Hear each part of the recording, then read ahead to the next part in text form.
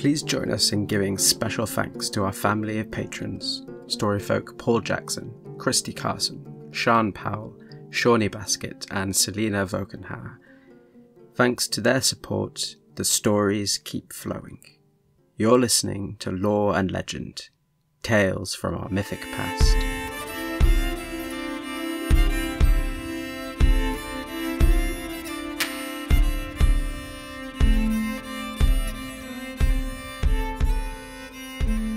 Hello and welcome. I'm Rick Scott, bringing you legendary tales inspired by the rich traditions of world folklore and mythology. If you're enjoying the episode today, please consider joining Christy, Paul, Sean, Shawnee and Selena as patrons and help us pay for the music, the audio effects, the art and the technology that we use to enhance our telling of these wonderful stories. If you go to our website at www.loreandlegend.co.uk and click support us, then you can find out how. Today we're talking to storyteller Tamar Williams. Tamar is a bilingual storyteller, telling stories in Welsh and English. She grew up hearing the myths and legends told of in the Mabinogion, but only much later was she introduced to the world of storytelling as a contemporary performance art form. In 2013, she won the National Storyteller of the Year competition, launching her into a career as a storyteller, doing gigs and running workshops throughout the UK and as far afield as Belgium, Switzerland, China and Laos. Tamar has built a career developing storytelling projects in Wales with a wide variety of artists, community groups, festivals and arts organisations, and currently she organises Bristol's bi-monthly story night, Story Pub, and is an engagement coordinator for the Beyond the Border International Storytelling Festival. Our conversation explored Tamar's own journey from theatre and acting into the world of professional storytelling, how the stories she tells have changed and evolved, and her emerging sense of purpose as a storyteller.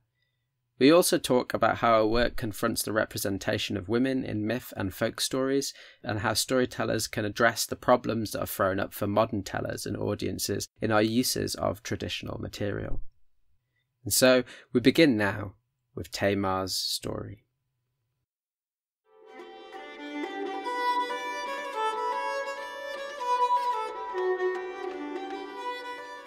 The farm at Nant Carfan lay in a green valley, and on one side of the valley was the hill stretching up, and on the other side of that hill was the town of Llanbryn Mawr. And along the edge of the farmyard at the farm at Nant Carfan was the Nant Carfan River that went running down through the hills towards the ocean, far, far away. And in Nant Carfan farm there lived Carys and her husband, John, and her son, Kedri. And Kedri had only just been born. He was a beautiful baby boy with a head of black curls, just like his father, John. And now Carys, she was known roundabout as Carys Nant Carfan because of where she lived. And she was also known as a lucky girl. People would say, Carys, she's had a charmed life. She's married a good man, John at Nant Carfan, he's going to give her a good life. And she's just had a son. What more can a woman want? But then, one day something happened. Something that would mean people would never again refer to her as lucky.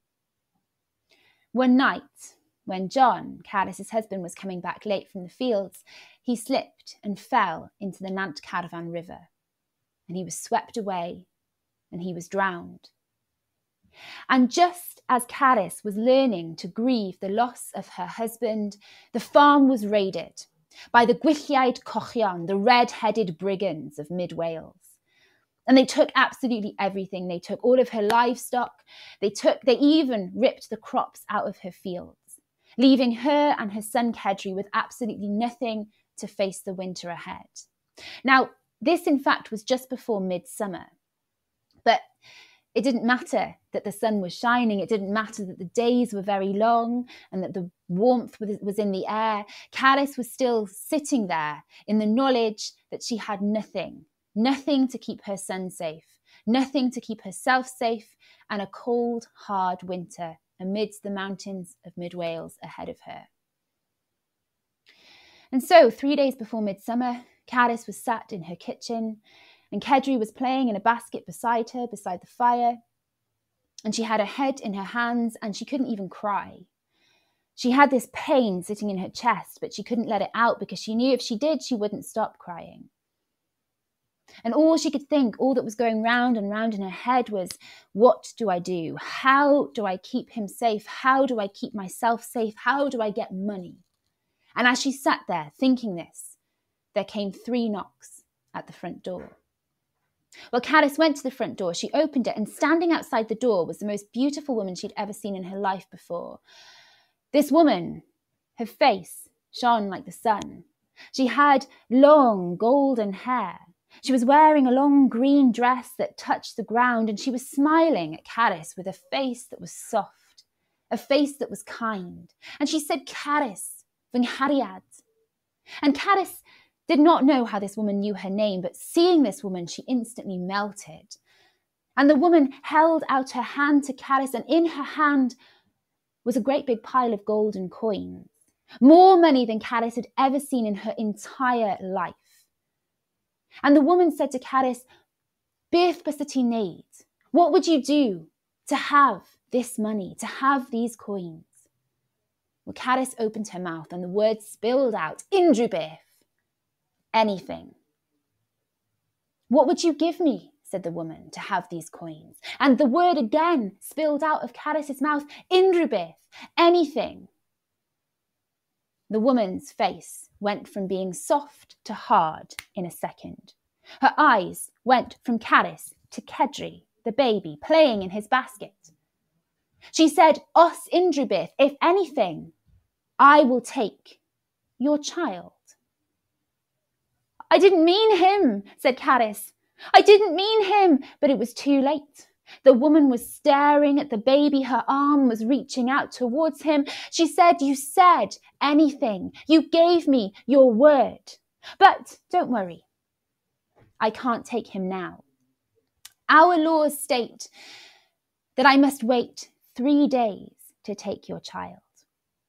After 3 days on Midsummer's Day, I shall return, and if you cannot tell me my true name, then I shall take him. But don't worry, I shall leave you with a changeling child in his place, and the changeling will stay with you. But as the season turns and the days grow short and cold, he will start to fade until this winter you will be left alone. And then the woman turned on her heel and she strode off, across the farmyard, crossing over the river, until the green of her dress disappeared into the green of the woods around the farm. Carys had no idea what to do. She went back into the kitchen. She sat down at the kitchen table. She put her head in her hands and she howled. She cried. She let all that pain that had been stuck in her chest, she let it all come pouring out. She cried and she cried and she cried, and she went to the basket and she grabbed Cedri in her arms and she held him tight, and she cried and she cried and she cried. And then when she was done crying, she dried her eyes. She strapped Cedri to her back and she strode out of the farmhouse. And she squared her shoulders and she walked over the hill from the farm at Nant Carfan to the village of Llanbryn Mawr. And at the end of the village of Llanbryn Mawr, there was a little house with smoke curling out of the chimney, a tiny house, a little dilapidated with flowers in the front garden. And Carys strode up to that little house, and she knocked on the door, and the door was opened by the wise woman of the village, whose name was Mabinogion. Now everybody thought Mabinogion was a witch, but Carys knew that if anybody could help her, it would be Mabinogion. Because you see, Carys was not a fool. She had been listening. She'd been listening to that woman in the green dress, and the woman had said, our laws, meaning not the laws of this land, but the laws of the other world, the laws of the world of the Tylwyth Teg, the fairy folk. And she knew, Carys knew, that Mabinogion knew everything there was to know about the Tylwyth Teg, the fairy folk. So the door was opened by the wise woman, and the wise woman saw Carys, and she said, come in, dere mewn. So in Carys went, she opened her mouth and the story spilled out, and Mabinogion listened to every single word she had to say, and then she was quiet for a long time. And finally, Carys could bear it no more. She said, "What can I do? How can I keep my baby? How can I stop this woman from taking him?" "Casgla di friallu," said Mabinogion. "A pan mae'r lleiad yn uchel yn yr awyr, cer di fewn i'r goedwig ac edrycha di am gylchoedd y tylwyth teg. Collect primroses. And when the moon is high in the sky, go into the woods and look for fairy rings, and then you will get your answer." "Thank you," said Mabinogion. She strapped Cedri onto her back again and she strode out. But by now, despite the days being so very long, night was falling, and the moon was already climbing into the sky. And Carys, she spent the whole night looking for primroses, looking along the hedgerows, looking into the deep ditches. And finally she found herself a patch and she held them tight in her hand and she went into the woods. But she didn't know what she was looking for. She'd never seen a fairy ring before. And though she walked and she walked until she was exhausted, all too soon the short night was over, the sun was rising, and she had 2 days left. 2 days to save her son. She went back to the farm at Nant Carfan, and she did not sleep. For the whole of that long day, she just watched Cedri in his basket as he dreamed. She watched him, she watched as his eyes moved below his eyelids. She watched as his hair, so like his father's, shone in the light of the sun coming through the kitchen window. She drank in the sight of him, knowing that this might be one of the last days she could see him. She waited and she waited for the sun to go down, and finally when the sun did go down, she strapped him onto her back again. She took those primroses tight in her hand and she went deep into the woods that surrounded the farm. And she walked and she walked and she walked and she looked. She looked as hard as she could for fairy rings, but what was a fairy ring? She held the primroses in her hand until they were crushed beneath her fingers. She walked until there was exhaustion in the very bones of her, until Cedri was complaining on her back. But all too soon that short night was over. All too soon the sun was rising, and all too soon Carys knew she had one day left to find this woman's true name, one day left to save her son. She went back to the farm at Nant Carfan. The rest of that day she did not sleep. She held Cedri, even though he protested, even though he liked sleeping on his own now. She held him in her arms. She held him so tight she could feel his heartbeat against hers. When the sun finally went down, she put him on her back and she walked deeper into the forest than she'd ever gone before. She held those primroses tight in her hand. She looked and she looked and she looked, and she lost track of time completely. The moon was high above her. It was filtering through the trees. But it seemed to Carys there was another light. Far ahead of her, through the trees, she could see another light that was shining. And she walked towards that light. She walked towards that light, hardly daring to believe until she saw it there. In a clearing, among the dark trees, she saw a silver circle, a fairy ring, cilch y tylwyth teg. And in that fairy ring there was something dancing, something small, something green, something long-fingered, something spindly-limbed, something that was hopping and skipping, something that was singing. Dwi'n cael gymaint o hwyl ysbryd, dy fala hi fyth fy enw i, fy enw i, fy enw i, fy enw i yw Silly Godwt. I am going to win this game. The widow will never guess my name. Guess my name, guess my name, guess my name is Silly Godwt. Carys felt her heart, for the first time since her husband's death, felt light. She felt warm from the inside out. She went home and she slept for the rest of that night, and she slept actually well into the next day. The best sleep she'd ever had, in fact. And it was so late when she finally got up that it was just past midday, and she was making breakfast for herself and Cedri in the kitchen of the farmhouse when there came a knock on the front door, 3 knocks to be precise. Carys opened the door, and there outside was standing the woman in the green dress. And her face was soft once more, and she was smiling. She said, "Cariad, your time is up. I've brought you the golden coin, so we must make our exchange. But first, why don't you try to tell me my true name?" Well, Carys, she did not want to reveal too much. She said to the woman, "Well, how many guesses do I get of your true name?" "As many as you wish to have," said the woman. "Well, if as many as I wish to have," said Carys, "then let me get started. Is your name Alice? Is it Bethan? Is it Sioned? Is it Enid?" And with every name that Carys said, the woman's face got harder and harder, and her eyes flicked to the basket where Kedri was playing, and her arm was reaching out towards him. There was longing in her eyes. There was longing in her face. Her eyes almost shone the way that Carys knew her own eyes shone when she looked at her son. She said, "One more, unwaith eto, just one more guess." "Oh, well, if I just have one more guess," said Carys, "if just once more, then I don't suppose your name could be Silly Godot." Well, the woman, she didn't scream. She didn't cry. But horror flooded her face. She looked to Carys. She said, "He was mine. He was going to be mine." And then suddenly she disappeared. And suddenly she was not there anymore. And where the woman had been, there was just a pile of green silk, her dress. And running across the farmyard over the Nant Carfan River was a green-fingered, spindly-limbed, long-legged thing, the thing that Carys had seen dancing in the forest the night before. Well, Carys went to the dress, she picked it up, and out of it came falling more gold than she'd ever seen in her life before. She took it back to the kitchen table, and she and Kedri counted it together. And there was enough to see them through not one, not two, but 3 whole winters. And enough for Mary Megan in Llanbryn Mawr to have some too. And do you know what? From then onwards, the farm at Nant Carfan flourished.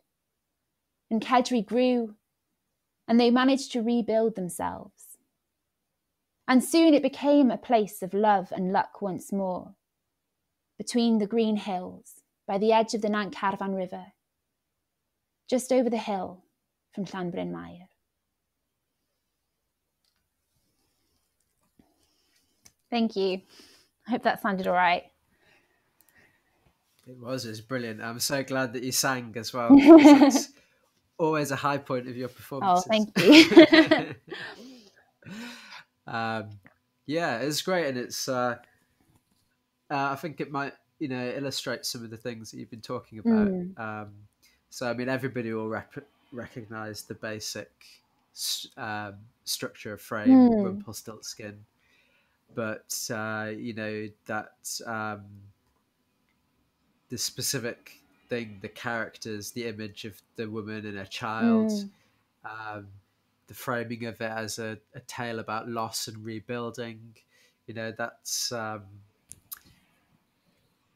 the tale is like a prism that you move in a different direction and it suddenly becomes something different. It's a weird story as well, because it's basically a Rumpelstiltskin story, but I haven't done any adaptation on it actually. It exists within that form. I found it in an ancient book of Welsh folk tales. Nobody else I know tells the story. It literally was one of those books that was like at the back of the library, like missing its cover, But it's also incredibly landscape specific. Like Llanbryn Mawr is a place. It's right in the centre of Wales. It's basically as you drive over into Snowdonia, if you're coming from South Wales to North Wales, it's kind of bang at the pass where the kind of mountains of Snowdonia begin. So, again, as with so many Welsh stories, very landscape specific. The places exist. There's these kind of historical details with the red-headed brigands of mid Wales, the Gwylltiaid Cochion. They were real people. But then also, like you say, the form is the story of Rumpelstiltskin. So I don't know where it comes from. And I love that it's so specific. And really that her being a widow, her having her son and her wanting to try and protect him was all there. It was one of those stories that I came to and I just loved it straight away because I think the image of the mother as well. I don't have many stories about women who have children before the story begins. You know, stories tend to be about women who are trying to have children or want to try and get rid of their children because they're stepmothers, you know. Whereas this felt like something really different. I don't know. The image of a woman with a baby on her back, like trying to save him, it's quite powerful. I was going to pick that up precisely, you know, as somebody who visualizes as an artist as well, you know, that's the character of the story is like the hero is a woman with a child on her back. I thought, oh, that's cool. I haven't really seen that before. Yeah. It makes you feel like you can do anything. Yeah, so that's a really great find. Yeah.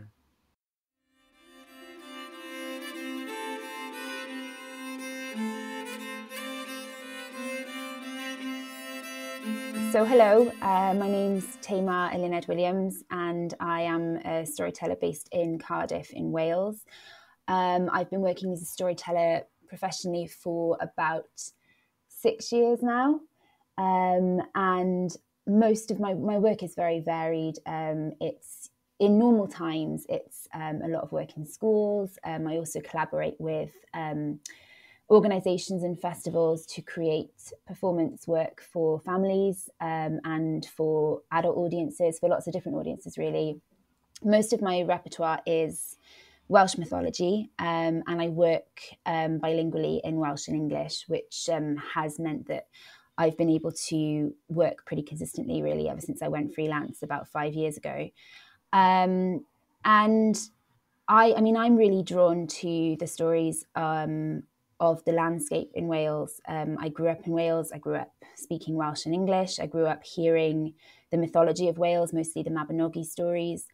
And when I moved out of Wales is actually when I started storytelling, when I was living in Birmingham. And I think it came from a place of nostalgia, really, a place of what we call hiraeth, missing home. I started to tell stories about Wales because I wasn't in Wales at the time.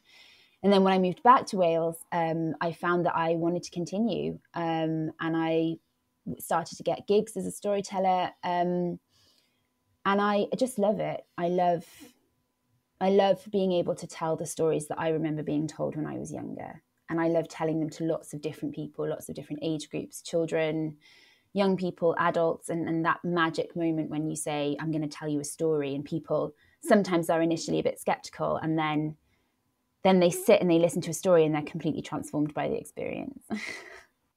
Yeah, so we first met in Birmingham, didn't we? We did. Through Graham Langley and the traditional arts team and that kind of thing. You said you started to tell these tales in Birmingham.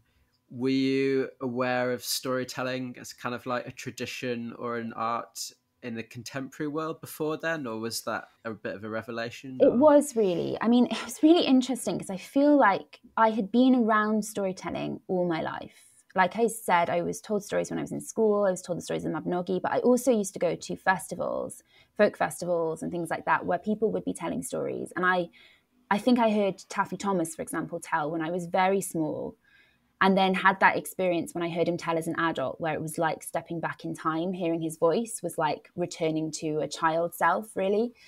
But I had never thought of it as a job.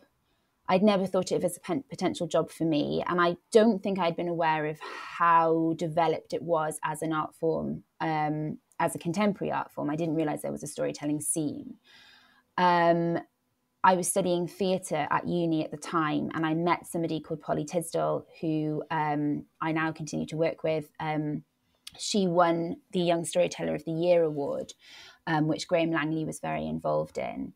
And I saw that she was working semi-professionally at the time as a storyteller, and I was just a bit intrigued. I was like, oh, I didn't realise that someone who was basically my age could be working as a storyteller. Okay, tell me more.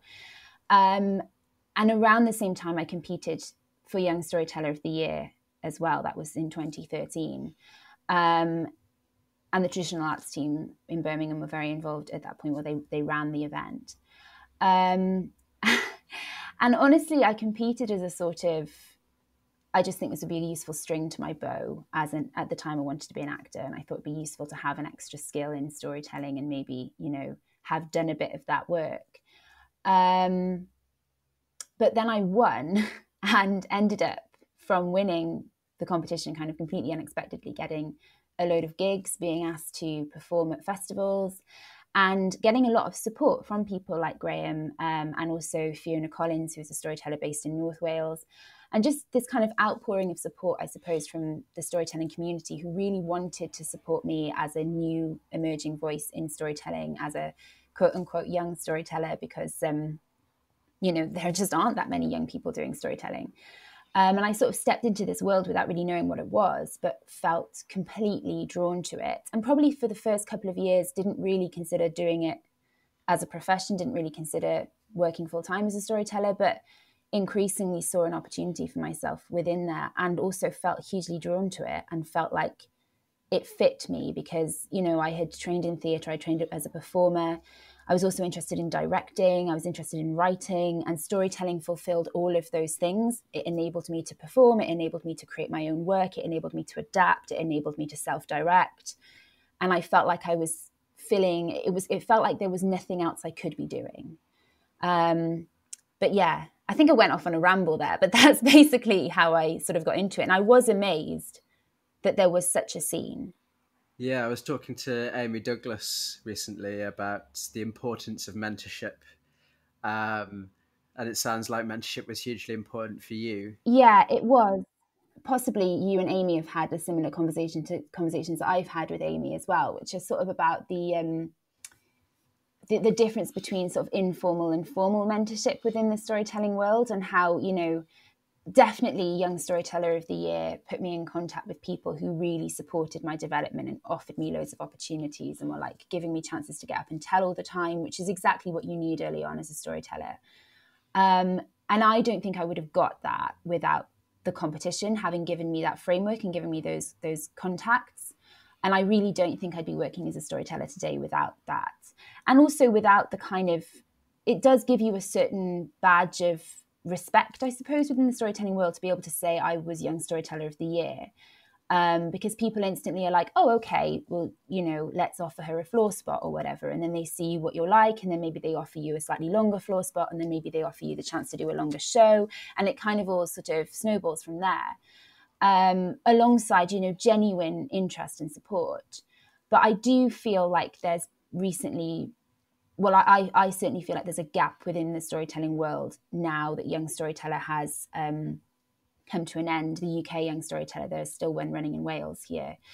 That there is a lack of mentorship, and there's a lack of formalized mentorship. And I know that the Federation for European Storytellers are sort of looking into this at the moment. And I did a course with them for what they still call young storytellers, people aged under 30. Where, this came up quite a lot. We were talking about this a lot, that it really is dependent on different institutions and organisations within the storytelling world to set up mentoring that they think works. So I work for the Welsh Storytelling Festival Beyond the Border as well, as an engagement coordinator. And we've recently set up our own programme of mentoring called New Voices, Lleisiau Newydd, simply because we felt like there was there wasn't enough kind of a route from, say, winning Young Storyteller or getting placed in Young Storyteller to then actually working professionally as a storyteller and working and making a sustainable living from it, that there's this kind of bridge there that wasn't being crossed. So yeah, I'm not saying that the program that we've set up is solving all the problems, but I think it provides at least some kind of a framework for people who are looking to work professionally to make steps into doing it. What were your first steps into storytelling? Not necessarily as a profession, but how did you get started with it?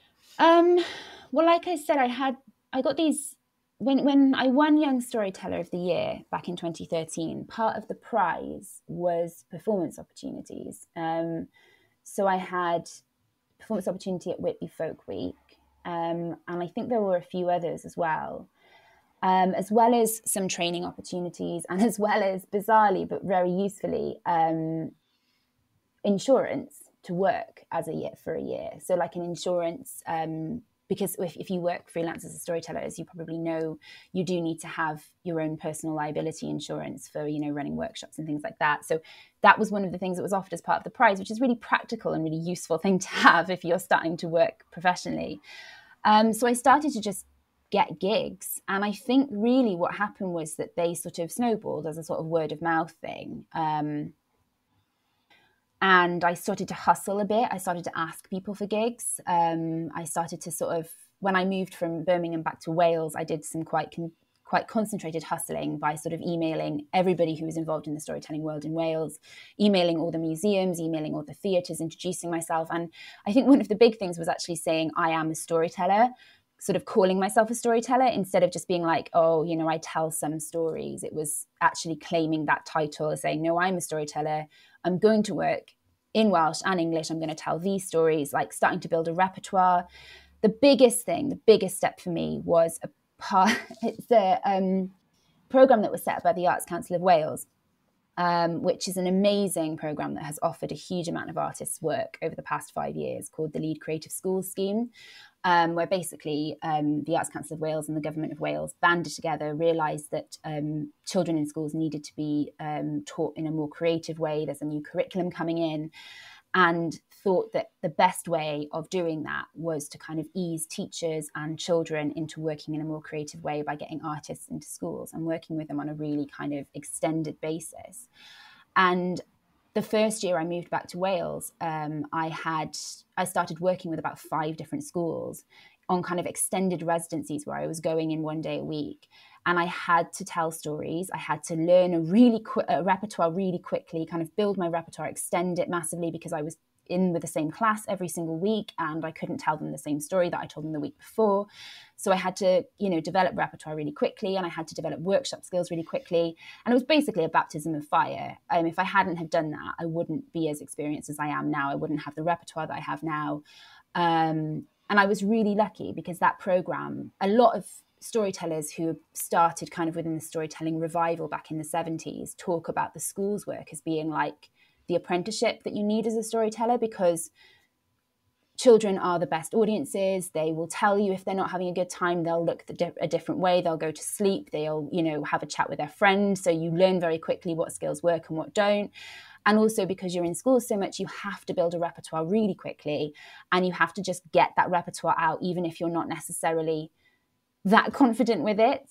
And that's basically what happened. I was in school so much, like every single day for 6 months, doing this amazing work for the Arts Council. And I had to learn stories and I had to tell them and I had to figure out what kids wanted. And it really extended my repertoire massively. So I would say that was the kind of the first step into sort of professionally being like, yep, this is viable. I can do this. And I have the repertoire and I have the skills and I have the experience now to actually, when I approach people, say, you can book me. I know what I'm doing. Excellent. For listeners who perhaps don't know a lot about the storytelling community, do you feel like part of a community? What is it like to be a storyteller in the UK, and how does that manifest? How do you recognize other storytellers? Are they wearing a swishy skirt?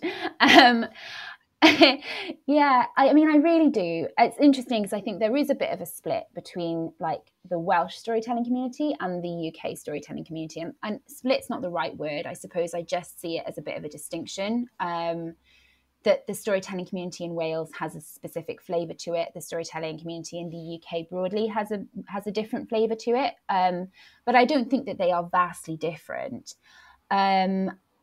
I certainly feel, and I have felt, particularly since the beginning of COVID, actually, that I have felt part of a storytelling community that is broader than just the UK. It has felt more kind of a world storytelling community. And by that, I mean, I guess, groups of people coming together on social media and sharing stories and sharing opportunities to perform. And particularly at the moment, with so many things happening online, like workshops and discussion groups and performances, people starting to join and go to events that they would never normally get the chance to go to because, you know, they live in Canada and the event's happening in Wales. But actually that there feels like there's this kind of network that's reaching out across the world of people who love stories, people who tell stories, people who work with story, and people who call themselves storytellers. And yeah, I think that the definition of the storytelling community is really broad and really vague, and it changes depending on the circumstance. And sometimes it's people that you're in a workshop with for 3 days. Sometimes it's people who you work with, you've collaborated with in the past. Sometimes it's people you've performed on a stage with, you've shared a stage with them. Sometimes it's people that you just know of by osmosis from other storytellers. Like you mentioned Amy Douglas, and I actually I have met Amy once in person, but I've got to know her really well during the pandemic because she comes to my discussion group and we chat on the phone about things. And I feel like she's become like a pandemic friend. And obviously she will be a friend after the pandemic as well, but I didn't really know her that well before then. And I suppose, you know, it's quite a vast sort of group of people who are both working professionally and not professionally. I suppose that's where it's quite vague who is part of the storytelling community, because it's people who run clubs, it's people who tell in their local clubs, it's people who work full-time professionally as storytellers, it's people who work in libraries and tell stories sometimes, or work in schools and tell stories sometimes. It's people who are stepping into storytelling from other art forms. But I really like that it's quite broad, and I like that it's not a closed church, that it can kind of expand and encompass lots of different people. And I really do think that while I know social media has huge downsides, the advent of social media in linking people across the world who have interest in storytelling has been it's been amazing. It's made me realize just how many of us there are who call ourselves storytellers. Yeah, I'd agree. I think I'm aware of a lot more storytellers and storytellers' names since the pandemic began, and you know, the more storytellers posting videos and events, and just huge Zoom meetings, or lots of different kind of Zoom meetings, and people are logging in from all over the place, from India, it's amazing. I love it. And I think the other thing, like you mentioned, social media and you know, folk music. You know, I'm not a big Twitter person, but when the podcast is on Twitter, you know, Folklore Thursday and Mythology Monday and all these kind of things, people just sharing in the smallest kind of tweet form all these little bits of folklore from all over the world. Yeah,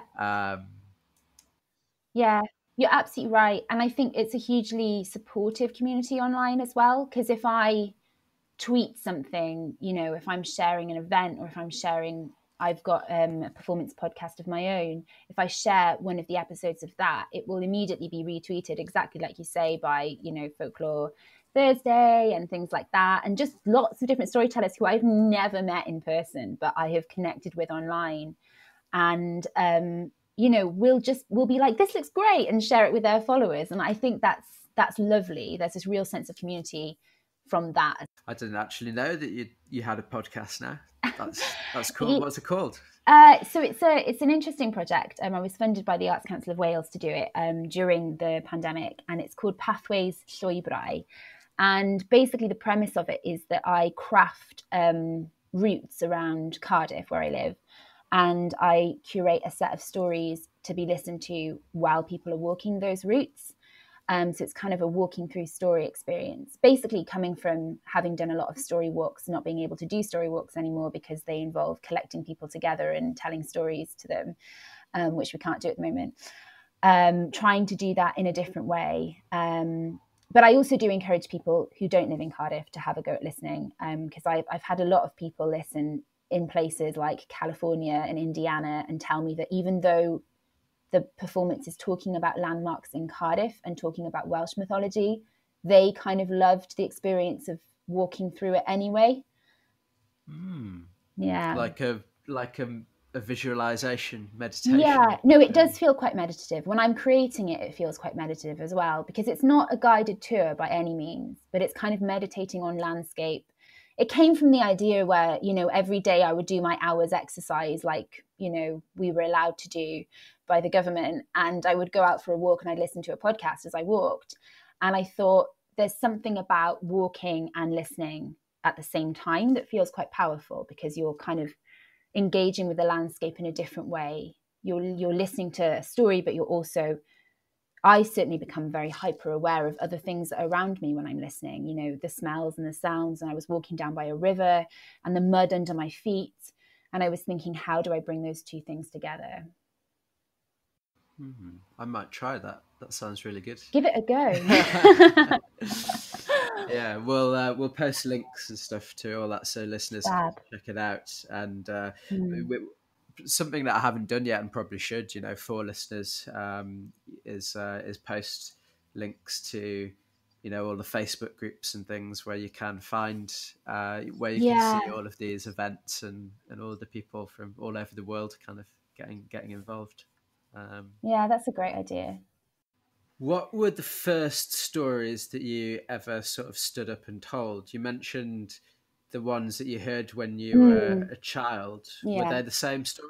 Yeah, I mean, the first story that I ever learned to tell was the story that I won Young Storyteller of the Year with. I didn't have any other stories when I competed. I just had one story, which was the story of Llyn Van Fach, which is the story of the Lady of the Lake, a woman who comes out of the lake and meets a farmer and marries the farmer. But then because she's from the other world, there's a set of conditions upon her remaining in our world. And he breaks those conditions and she returns to the world beneath the lake.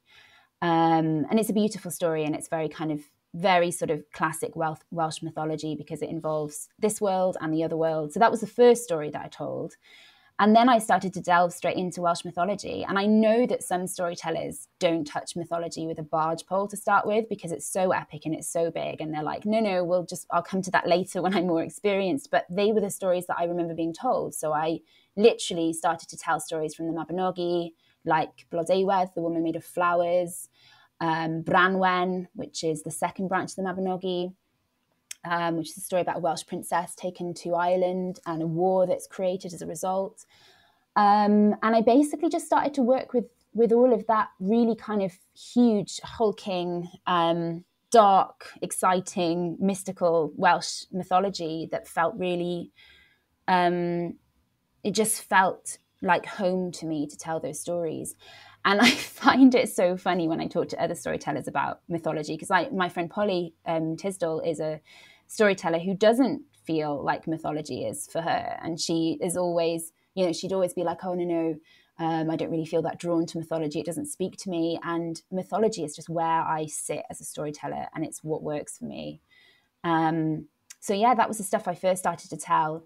And then I started to build a repertoire around the school's work. So if schools wanted me to work with specific themes, like environmental stuff comes up quite a lot at the moment with schools' work, I realized I needed a repertoire of stories that spoke to that kind of work. So I started to research and started to, you know, read collections of stories and dig a bit deeper into Welsh mythology and folklore and other folklores, and find stuff that worked for various different workshops that I was running. So my repertoire now basically is extended to a lot of Welsh and Celtic mythology, but then also random stories that either I've heard other people tell and I've really liked and I've asked them if I can tell them, or stories that I've had to develop for some kind of project that are along a certain theme that link with whatever that project was aiming to do.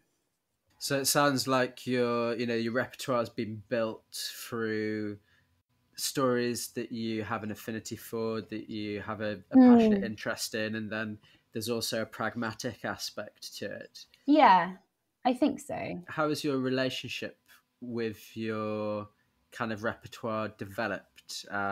What are the kind of the main themes that you like to engage with? Yeah, it's a really good question. I think early on, it was very much a kind of like you said, a pragmatic approach to, oh God, I have a gig, I need to learn a new story for it. You know, when I was very, very early on and I only had a few stories in my repertoire. And now it's much more about telling stories that I think say something important for contemporary society. And I work a lot with, like I said, Welsh mythology, but the Welsh mythology is it's really problematic for particularly any issues of gender, particularly issues of representation of women. And I struggle with it a lot. And I find now that I'm drawn to still telling those stories, but telling them in a way that has wrangled with particularly the female and the feminine within those stories, and has found a way of repositioning it, because there's just so much gender-based violence, so much, really dark, really difficult subjects within that mythology to tell. And as a young woman, I feel like I can't just tell it. I need to engage with that as a kind of political idea, as a social idea, from a personal perspective. So I think that's how I'm still telling the same stories, but I'm telling them differently. And I feel like, particularly with the example of the story of Blodeuwedd, the woman made of flowers, which is a story that I started to tell very early on. Every time I return to that story now, it's a different way of telling it. I have a different perspective on it. I have a different kind of approach to how I'm feeling about her as a central character, how I'm feeling about the male characters that circle around her, that basically create her, that give her to a man so that she can be married, and how I feel about what has been set up as her subsequent betrayal of the man she's married, but to me seems like a kind of a bid for freedom more than anything.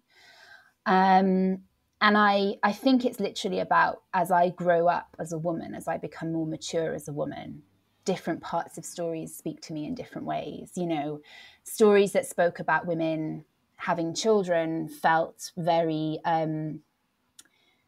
very separate from me when I started to tell them 7 years ago. But now, as I reach my 30th birthday and as I start to think about whether I want to start a family, they feel very different. Stories that talk about women who can't have children. There's so many stories that talk about women that can't have children, and, you know, go to witches to ask for help, that kind of thing.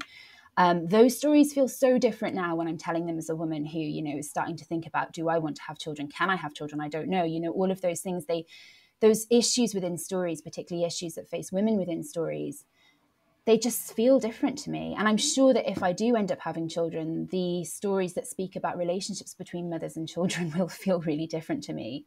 Whereas now I can tell them with a sense of separation, and I can, you know, tell the stepmother or the cruel mother stories with a kind of a relish and a glee. I'm sure that if I had my own children, they would feel really different. So I literally think that the way that the repertoire has changed for me, I do make conscious decisions about which stories I choose to tell and which ones I'm interested in telling. And I like to tell stories that are challenging, that have women in positions that are either very powerful or actually quite submissive. And how do I tell those stories in ways that reposition the women within those stories?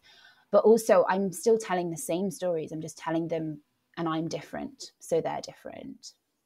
So your relationship with the stories change. Here's a question. Do you feel like the way that you relate to your listeners or your audience changes as well? It's a really interesting question. I think it comes down to, why have you chosen to tell this particular story a lot of the time? And I will sometimes stand up and tell a story, and I'll know that there'll be people in the audience that will find that story uncomfortable for whatever reason. It's combative, it's challenging, it repositions a female character in a way that feels unexpected. One example is a story that I've added to my repertoire relatively recently, which is an adaptation of the Wife of Bath's tale from the Canterbury Tales, which begins with a rape, begins with a man raping a woman. And then that man, he's a knight, he's sent off on an impossible quest to recompense for this rape and this violence. And he has to discover the answer to the question, what is it that women truly desire? And he knows this is impossible. He's not going to be able to get this answer, but he has to go anyway. And he comes upon this hag in the forest. This is a very kind of truncated version of my version. He comes upon this hag in the forest, and she's like, yeah, I'll tell you the answer, but you have to make me your wife. And basically the story culminates with, well, my version of the story culminates with her raping him. And it's really uncomfortable. But, you know, I feel like it's necessary to get to that point within the story. And I know that when I tell it, it sometimes feels like a vindication. It sometimes feels really uncomfortable and really challenging and really difficult for the audience to listen to. But I think basically my relationship with the audience has gone from, I used to, when I was in my early days of telling, want to create a world for them to step into and become lost in. And I still think there's place for that, and I still do that sometimes. But I also think that there's a role for storytelling now to say, look at the world around you. And yes, okay, this story is taking place in a mystical realm. And yes, okay, you know, there's knights and hags and witches and fairies. But what is this story also saying for the society that we are in right now? Particularly with stories of the environment. Actually, I've been doing a lot of environmental storytelling. It's something that sits with me really strongly. And when I tell those stories, I am expecting the audience to go away and change something, to do something different in their lives. You know, whether it's that they leave and they're like, okay, I'm going to switch to an energy efficient provider. I don't know, whatever it is, that they actually feel called to action. And like I said, it's not every story, it's not every performance opportunity, but there are definitely times when I get up on stage now and I'm angry at the world and I'm angry at the people in charge of the world.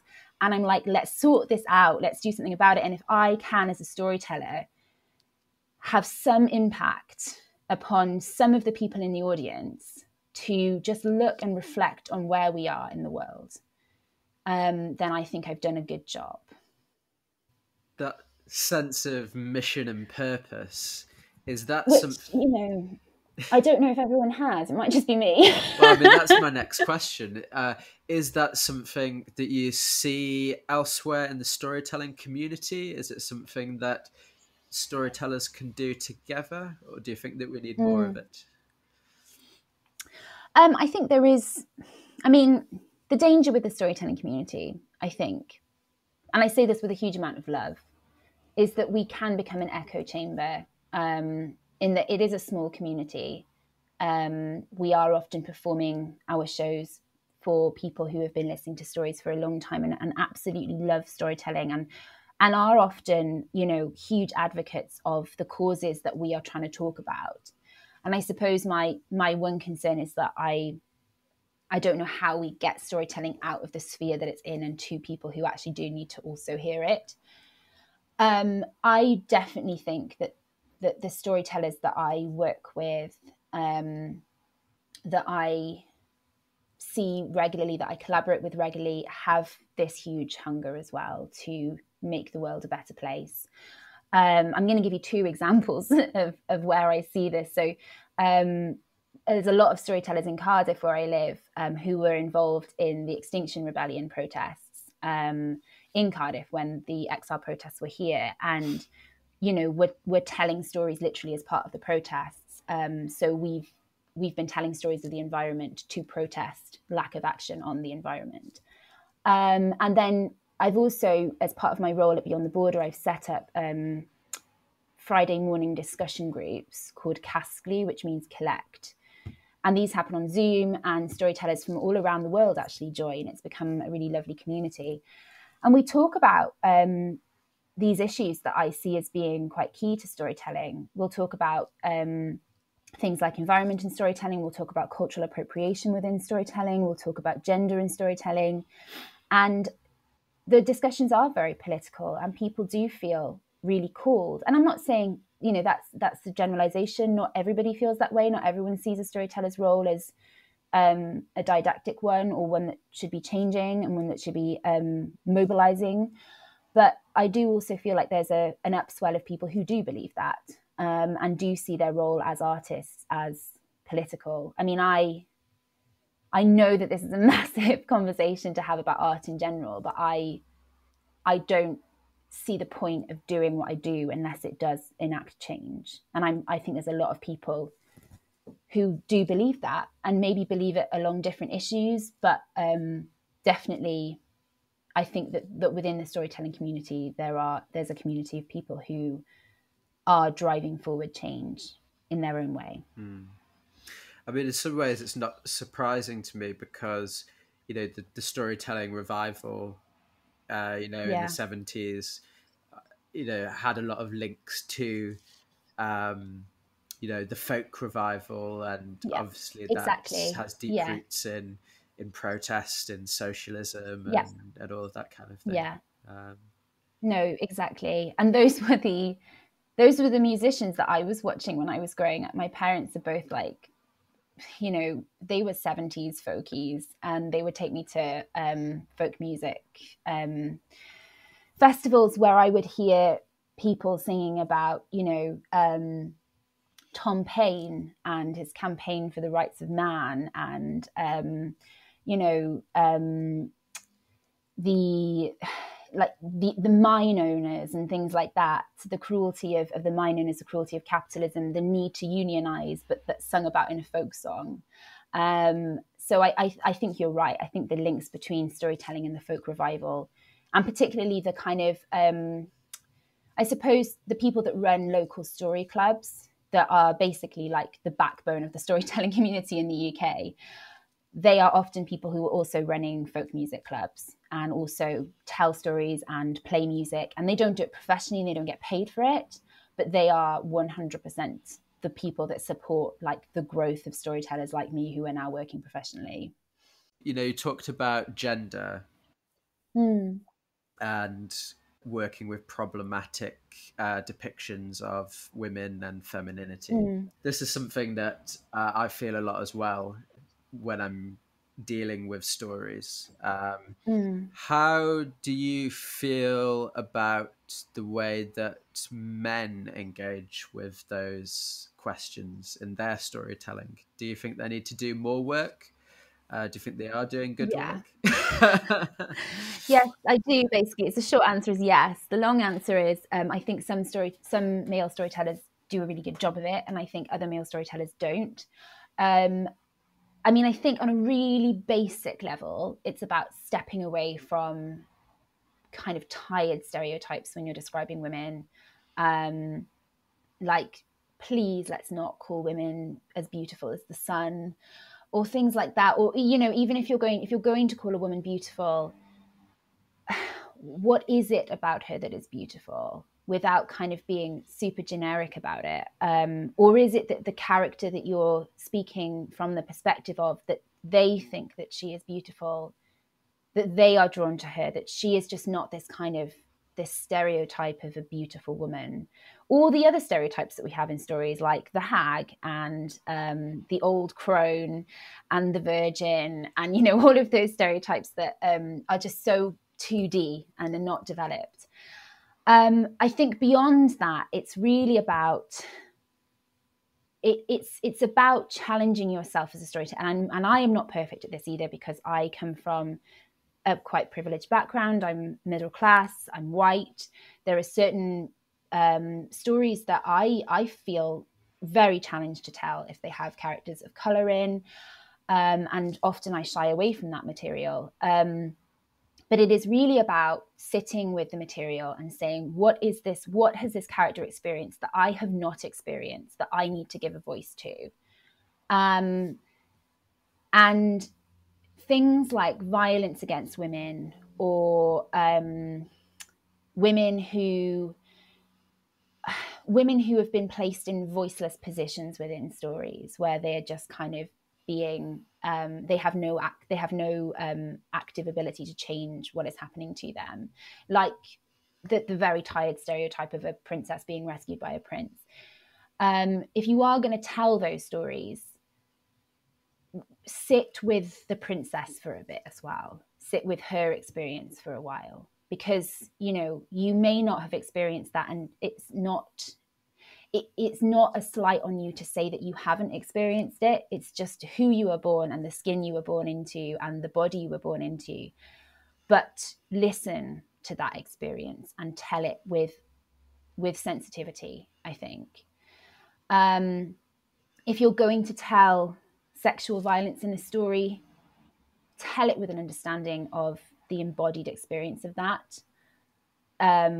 If you're going to tell birth in a story, tell it with an experience of the, try and put something into it that isn't really kind of cliched and stereotyped. If you're going to think about whether you actually should be telling that story. I think this is another question that I have for storytellers about things like cultural appropriation and stereotypes in stories. If the story is just these stories were written down a very long time ago, a lot of them, when the oral tradition was broken. And they were written down at a time when, let's be honest, white men were in power. And so they were written down by white men. And that's why there are problematic stereotypes within the way they've been written. It doesn't mean that those stories actually would have contained those stereotypes when they were first told, but it just means that when they were written down at a certain political and social time. So have a look at that story, and instead of saying to me, oh, this was written down, so I have to tell it in this way, think about how you might be able to adapt it. Or even if you get to a point and you think this story, it just doesn't work anymore for this society. It doesn't work for the kind of person I want to be and the kind of society I want to tell to. Maybe don't tell it. I really think one of the most powerful things we can do as storytellers is to say, actually, I'm not going to tell this story. It's too hard. It's too difficult. It's not a nice story. It's not doing anything for me, and it's not doing anything for the audience. I'm not going to tell it anymore. And I think that's fine to do. I don't know. That I think that's a powerful decision. It's a respectable decision to make. So yeah, I think that would be the thing I would ask people to look at. It's really hard as a young woman going to storytelling gigs and hearing male storytellers tell stories about great heroes like Odysseus, pillaging and raping his way around and, engaging in sexual encounters with faceless, beautiful women. It's just boring. I don't want to hear it anymore. So can we just try and be a bit more interesting than that? I don't know. Do you think I'm being too harsh? Or do you think that's fair? I mean, I feel like I've got a fairly strong antenna for some of this stuff. I'm not saying that I have the same perspective or know all of it, but I wince and cringe a lot. Yeah. I often use this as an example, like when some tropes are so tired. This is a story from TV, not storytelling. But did you ever watch the most recent Three Musketeers show? The Musketeers. I didn't, but I think I know what you're going to say about this. Well, the first episode was because it was so lazy. It was like they set out to hit every single bad female character trope that they possibly could. Yeah. They had the sexy male lead who pulls the female love interest into a kiss in order to avoid pursuers or something like that. They had the evil woman who was also obviously a sexual deviant. The cardinal, he basically rounds on her at one point, and he's basically like, oh, you get off on all this, don't you? You love it and all this kind of thing. Before going out into the forest and shooting another female character who's his concubine or something like that. Oh my God. And then the same character who got pulled into the kiss gets the musketeers into the camp by pretending to be a prostitute and being really embarrassed by having to do it. It's like every single one of the tired tropes. Every single one of them in the first episode. Now and I just remember thinking there, sitting there thinking like, have the people who've written this show like missed the last 10 or 20 years? yeah. Where were you? And why don't you care? Why are you set on kind of like alienating half of your audience and not caring about the fact that if it makes me wince, I was thinking, how does it making women feel? I think the Musketeers show did get better in some aspects regards to that, but I remember that first episode just being like, oh my god. Oh, definitely. I think that's a really good litmus test, actually. Like, look at the stories you're telling, and in those stories, are the women dead, naked? Are they a prostitute? Are they this? Are they crone of some description? And if those are all the stereotypes that you're hitting in all of the stories you're telling, you need to find some new stories to tell, or you need to go back to the stories you're telling and think, maybe I should tell the stories from the perspective of the women instead of the men. And I think you'll find it quite transformative. I don't know about you, but I found one of the ways of working with problematic material when it comes to gender is literally to gender switch things, and to say, maybe not gender flip the characters, but to say, this story was written down from a male perspective. I'm just going to try and tell it from the perspective of the women. And sometimes that's really hard work because the women are not involved in that much of the story. But there are other times when the women are actually, you find that they're actually incredibly central to the story. They're just not being given the page time, So there's a way of doing it. It's just about taking the material and squishing it and remaking it and saying, what can it be now? What is it? Why are we doing this now? Why are we telling the story now? What is the point of retelling something that has been written down and retold many, many times, if not to do it in a new way? Yes. I'd be really interested to hear your opinion on a lot of the episodes that we've been doing in our last series, because we're working with Greek mythology. And I've been both presented with this challenge and quite excited by it in some ways, although also cautious as a male storyteller. And also really surprised by some of the amazing things that you find out within or about the existing material. So, a couple of examples. It did the story of Pandora.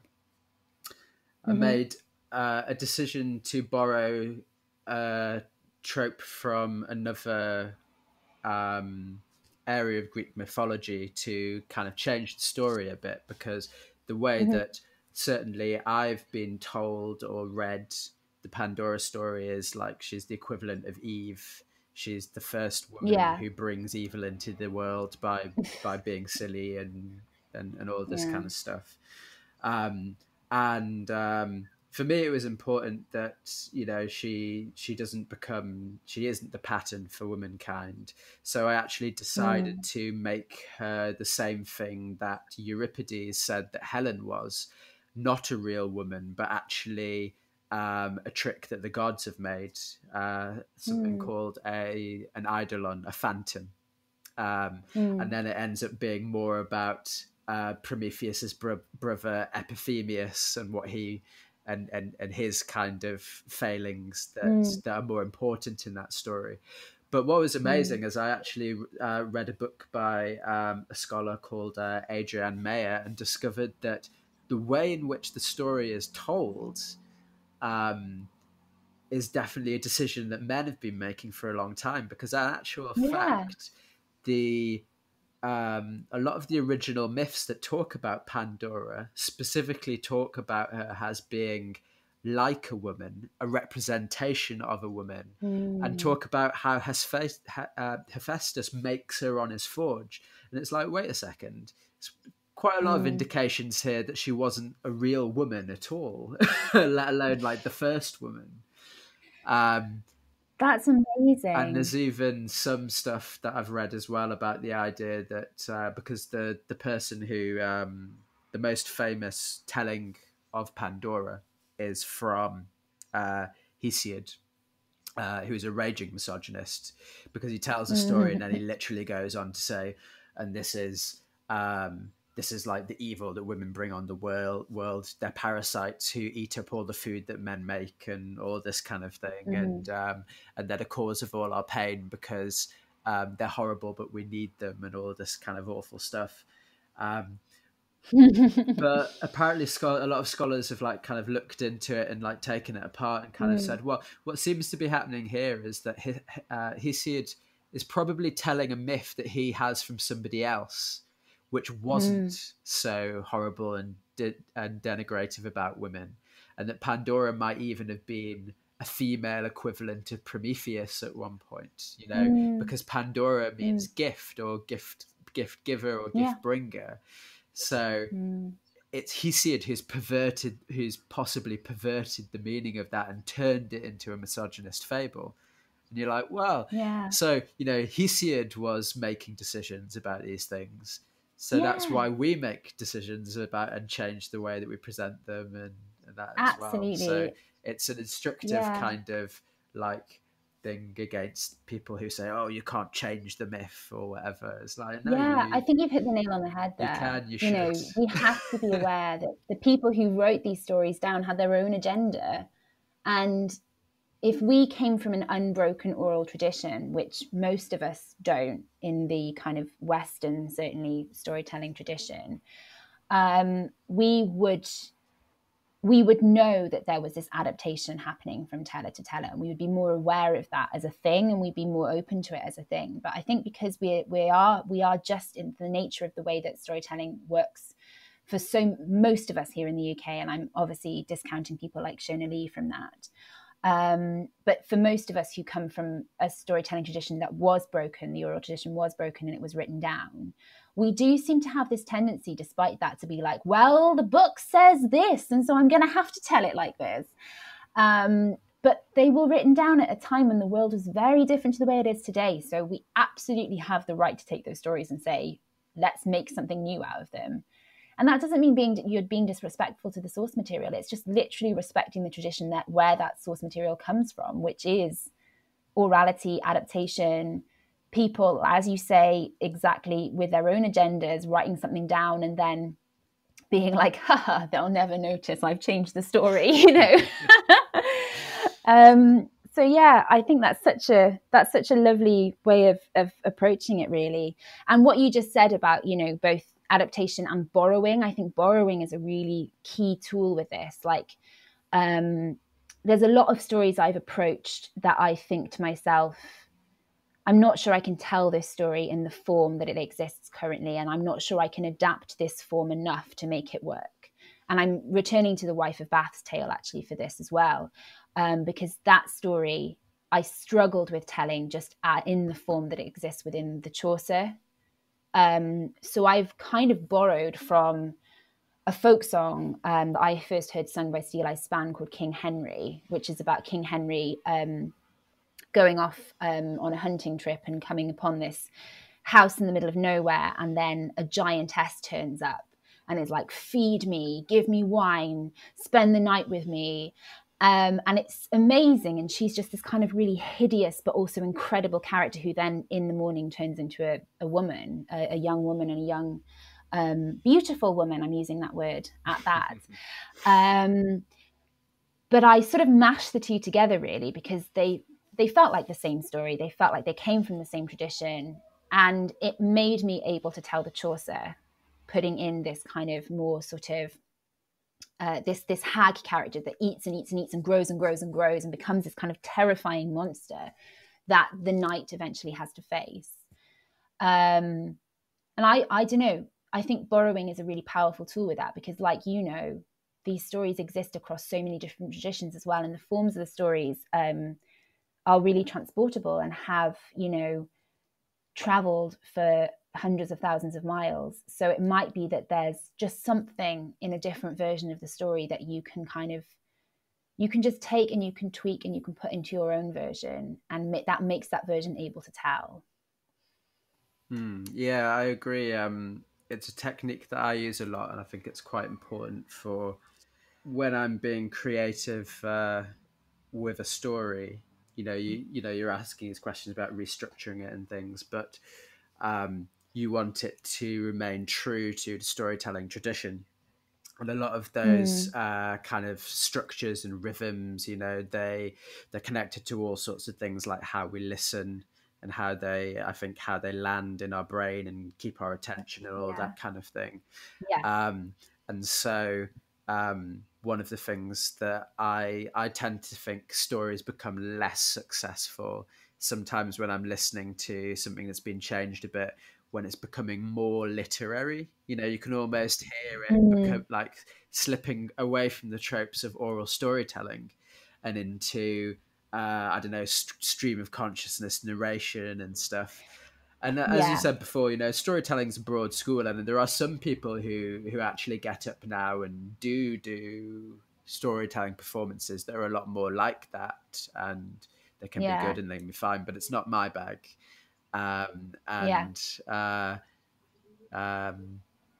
Yes. Anyway, just an observation.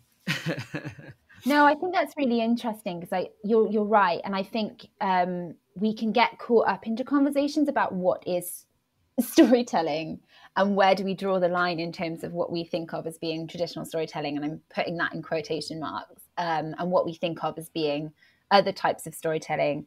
And I, right at the beginning of working as a storyteller, I was lucky enough through my university to get an internship at the Moth storytelling organization in New York. And in the US, of course, the storytelling tradition is very different. It's all kind of autobiographical storytelling. The storytelling, broadly as a generalization, tends to happen in the first person, tends to be, a lot of it seems to happen in present tense as well. So it'll be like, I'm running down the street and I see, whatever, go on with the story. And that seemed to me so alien, because I came from this tradition of third person, past tense. That's what works. Everyone does that, and we follow certain tropes. So yeah, I'm with you. It is really interesting when people get up and do something slightly different, and it's interesting how jarring it is to your brain as well when you've been wired in a certain way. Whenever I run storytelling workshops, I do actually encourage people to try out different tenses and different, whether they tell first person, third person, to just give it a go and see where it lands and whether there's moments where they can make that choice. And there's times now when I'm telling where I will actually go into a slightly more poetic, spoken wordy style, where I will maybe go into present tense really quickly for a short moment. Say if there's something really violent happening or there's something really traumatic happening, I might tell that in the present tense and then go back into past tense and just mess around with it and see how it feels. Sometimes I do voice characters in the first person for a moment, and people do find it jarring, but I quite like that they find it jarring, because I'm literally saying I'm going to step into this character just for a moment.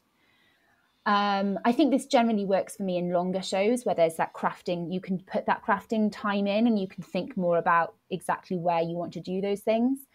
But I think having that freedom to move between a more kind of formal style of storytelling, which definitely for me sits in third person past tense, and then maybe a more kind of informal style of storytelling that maybe does move between different tenses and different persons, is really fun. I think it gives you like a sort of a fun smorgasbord of things you can choose and things you can kind of play with. Yeah, I'm a big fan of the third person present. I use it quite a lot. And for me, interesting. it is very, just for really key scenes, like you say, really immediate and present scenes, violence, or like a dramatic moment. I often slip into that, and I find it quite an effective thing for bringing it forward in somebody's mind. And the other thing is our show at the moment is plays with frame tales a bit, and kind of that a video narrative structure, and the first person can become important and effective if you have a character telling a story. Sometimes it's about somebody else, so it's third person, but sometimes it is actually about themselves. So yeah, I think that's fascinating. And I'd really like to see storytellers play with that more, particularly kind of sort of the big stage contemporary storytellers, platform storytellers, have a go at playing with that more, because I think what we are in danger of a little bit within the kind of UK storytelling scene, and I'm saying this with a lot of love for the revivalist tellers, but also with a kind of sense of let's also see where we can go, is that there's like now a sort of what I perceive as being like a house style of what we think of as being contemporary performance platform storytelling within the UK. And it's, you know, it can be as much as like how you phrase things, how you, whether you focus more on action in your story or emotion in your story. You know, I've been told by storytellers in the past that we should put limited emotion into story, that story should be action orientated, which has never sat with me because I feel so drawn to emotion in story. I find it very difficult to tell things without getting emotional myself. You know, I feel that the story's emotion often plays on me when I'm telling. And I've been told in the past, you know, storytellers shouldn't be emotional when they're telling. They're literally just telling the story. They're a vehicle for the story. And I think that there's space for everything, essentially. I think there's space to feel the pain of a story, to feel the emotion of the story you're telling. I think there's space to play, like you say, with different tenses, with different how you're telling, with sometimes putting it into something that doesn't feel like traditional storytelling in inverted commas, and just see how it goes and see what works on the audience and what works on you. Because, you know, we need to see if we can step out of the places where storytelling has happened for the past 30 years. And that's not to say that the storytelling shouldn't happen in those places and shouldn't continue to happen in those places, but also there's audiences that we could get involved in storytelling if they saw something that challenged them a little bit, I think. I don't know. It's interesting what you're saying about house styles, though, because even though I don't go to them a lot, but I I imagine the Moth has a house style.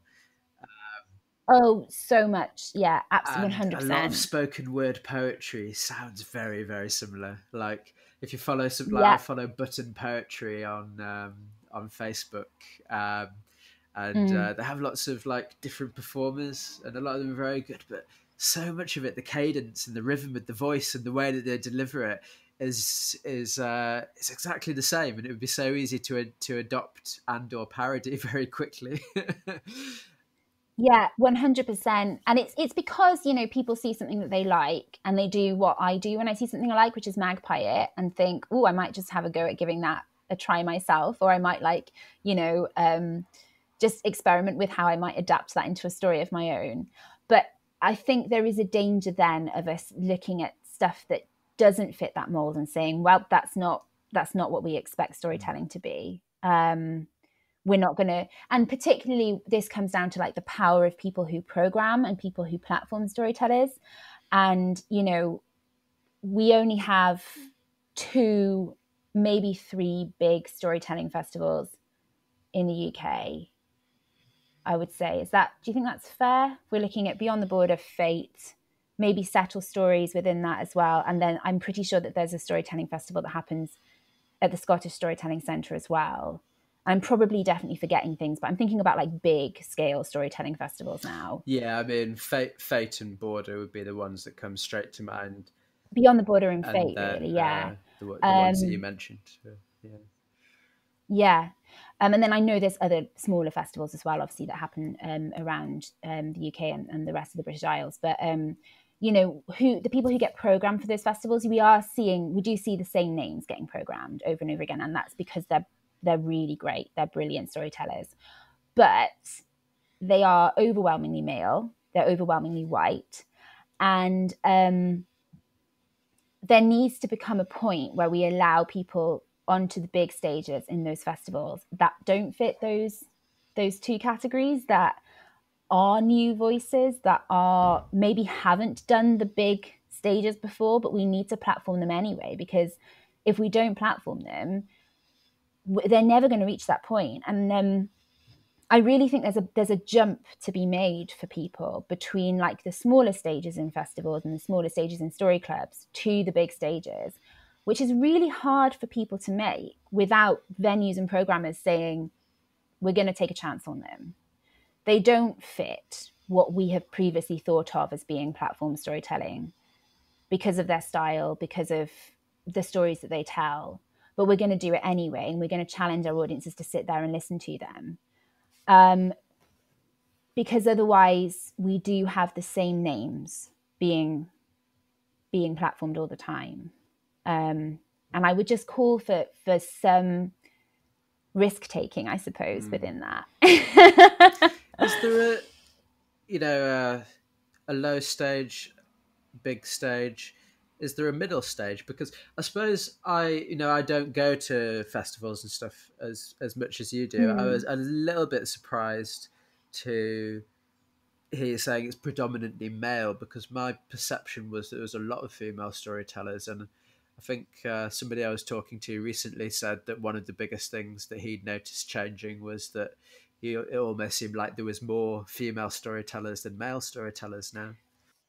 I think there is a certain level. I think there's a certain level of female storytellers, of storytellers in general, where there are more female storytellers, and I would say that within kind of the story club circuit, and maybe like the middle stages of the festival, then I would say you're absolutely right.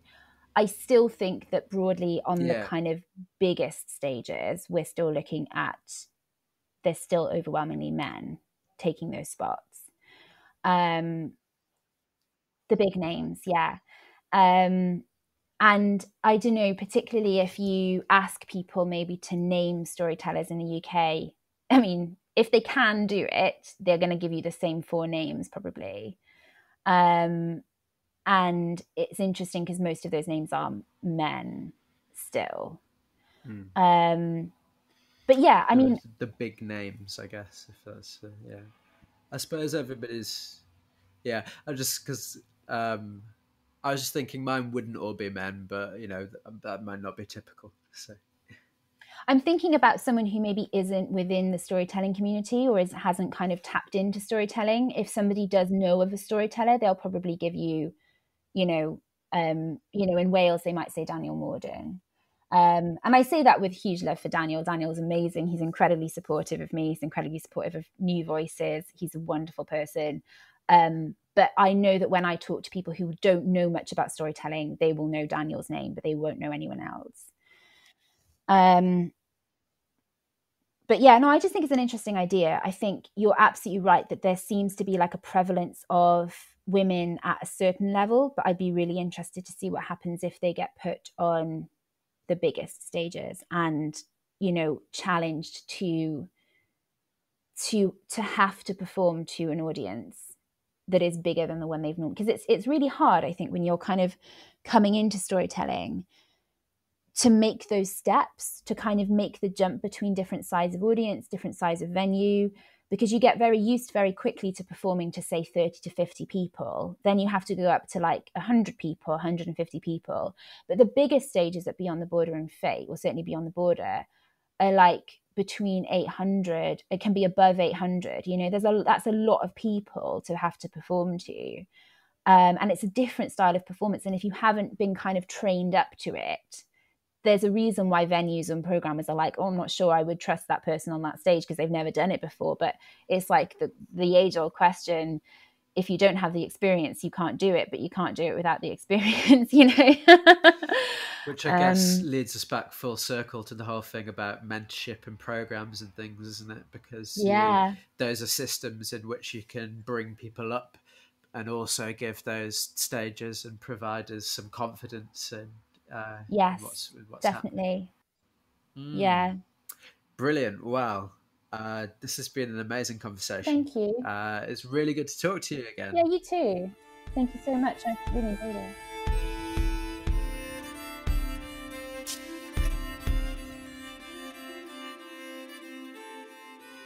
You've been listening to a guest episode of Lore and Legend with storyteller Tamar Williams. You can find out more about Tamar's storytelling on her website at www.tamarelunedwilliams.com. The link for that and to her Pathways Storytelling podcast is in the episode notes.